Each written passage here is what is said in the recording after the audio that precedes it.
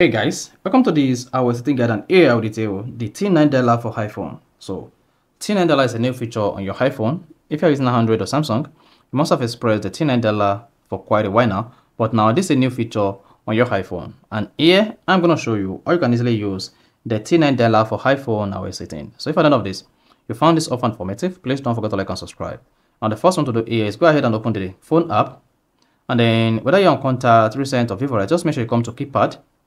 Now, once you're on the keypad page here, you need to type in the name of the caller you want to put the call through to. So just locate the spelling of the name you save the contact with on your iPhone on the keypad and then type it. So let's say I want to call my woman. So I'm just going to go ahead and type it on the keypad as it is, as if you're using your normal Android phone or you're using your computer.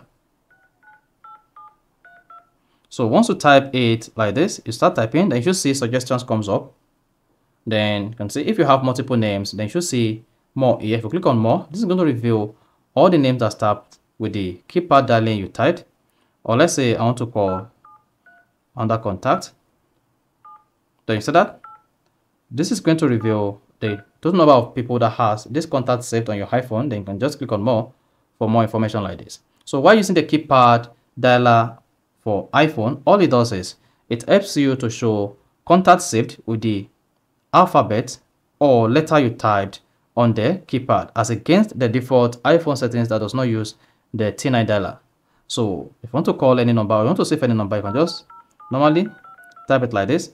But if you want to search for a new number on your iPhone or anything, you can just use the T9 dialer for iPhone and then search for the name of the person. You see that?